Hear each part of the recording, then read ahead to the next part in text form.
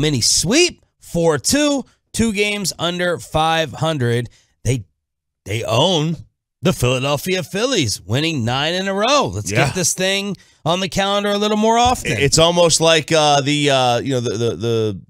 Suns against the Mavs. They had they won like 9 straight or 11 straight or something like that going into their series.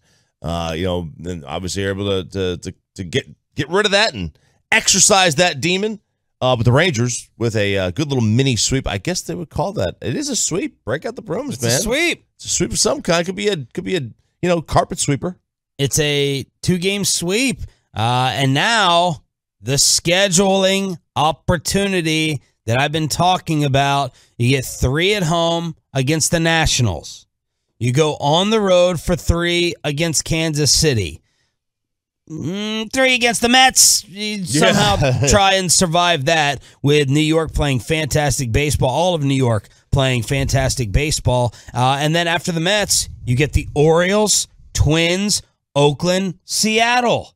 Look at that. All of your series except for one. I'm going to have to look at the team that has the highest win total outside of the New York Mets. You're looking at the Nationals, disappointing again. They're 20 games back. They're dead last in the National League East. So here we go, 3 games at home. Win 2 out of 3 at least. That's the goal. Take your 2 out of 3 and move on. This has been a good last couple of games for this team. The pitching was pretty good, very good last night. So this was, Gray was. He has been up and down, mostly up, I think. But considering what they pay, I think he's been halfway decent. And last night was a pretty good start for him. And not just the pitching, the hitting as well. With Joe DiMaggio and Pete Rose in the Rangers lineup, as Corey Seager and Adolis Garcia are on 5-game hitting streaks. 2 hits for Corey. Yeah, I'll take that. 25 wins for the Nats. Ugh. Then 25 wins for Kansas City. Then you get the Mets. The Orioles look like the Yankees compared to the first 2 series that you have. The Orioles have 31 wins, but they've been halfway decent, man. I give them credit. 3 of your next 4 series are against dead last teams.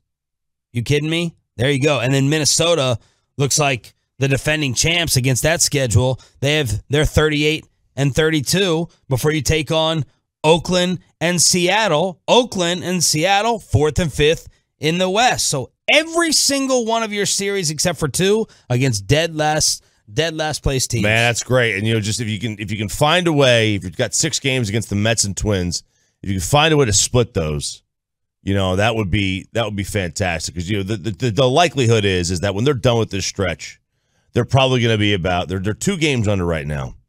What was that, about an 18-game stretch you just listed off there?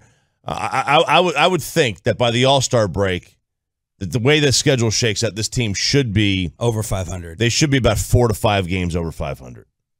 They're 2 games under now. I think they should be about 4 to 5 games over 500 by the All-Star break. That'd be like if I was going to sit there and if I'm Woody, I put a goal together. Let's get to 5 games over 500 by the All-Star break. They are back in 2nd place in the AL West. 10 games behind the Astros, 1 game ahead of the Angels, and 3 games ahead of Seattle.